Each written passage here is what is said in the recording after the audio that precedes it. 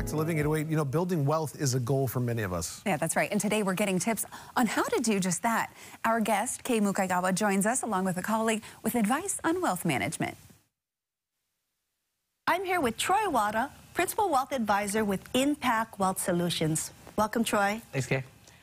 I know in the past you've provided us with information on things like Social Security, long-term care, the stock market, and all kinds of useful tips for our guests. So how have you used all of this varying information to actually help clients? You know, I'd love to learn more about building wealth and understanding wealth management. Kate, that's actually a great question. Most people know that a financial advisor manages investments, but everyone's life can't just revolve around their investments. We take a more holistic approach to someone's wealth. I tell our clients wealth management looks at 5 disciplines: banking, investments, insurance, taxation, and the law. And it's about understanding how each of these affect your life and, more importantly, your plan. So what areas of wealth management are you going to cover today? How about banking and investments? Now, the term banking for many would mean something like a bank or a credit union. Sure, that's something we'll talk about, but for today's conversation, I want to talk about the bank of you. What do I mean by that? The key to success in any wealth building plan is income, but it's never about how much money you make. It's always about how much money you keep. Getting your budget in order is one of the key things you can do to ensure that you make the most of your finances in 2023. So keeping a budget is key. And since we're on the topic of banking, and of course, I don't want to steal some thunder from your guest, Nelson from PRMI, but the current rate for a 30-year fixed mortgage is about 5.75%. And you can get a home equity line now fixed for 5 years at about 4.99.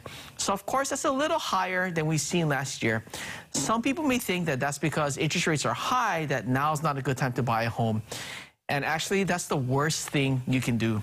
It always makes more sense to own a home than it is to rent. Kay, you're the expert at this, but as you know, home ownership will require more planning, and shopping for the right home is key.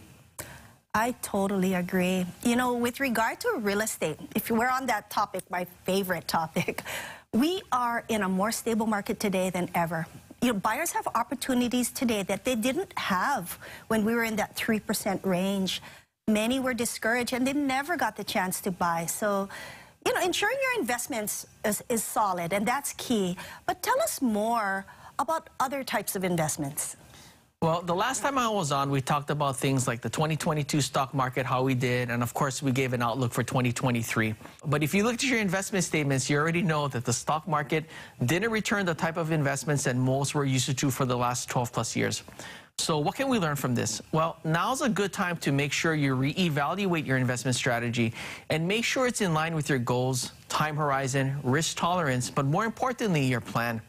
But besides looking at your actual investments, it's more important to note that in 2023, the required minimum distribution, or RMD age, has changed to age 73 if you were 72 prior to December 31st of last year, or you'll be turning 73 after January 1st of this year.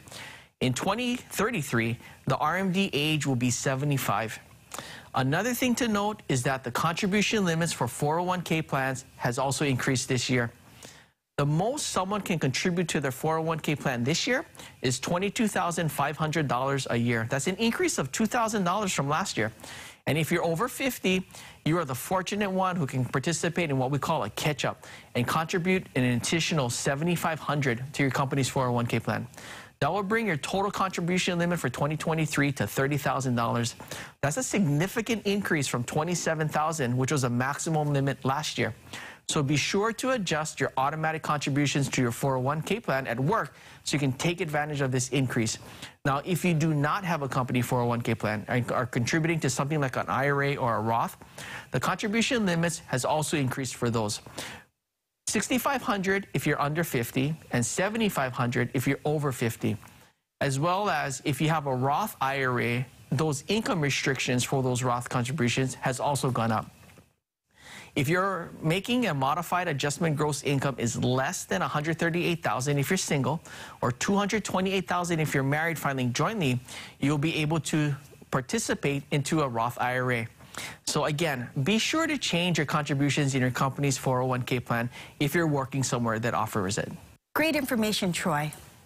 If you would like more information, please don't hesitate to give us a call at 808-725-2000, and we'll definitely connect you with Troy.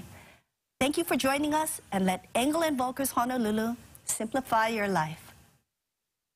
Thank you guys so much. Great tips. And don't forget, that seminar, I saw it blinking, is this Saturday, February 11th. So make sure you sign up for that.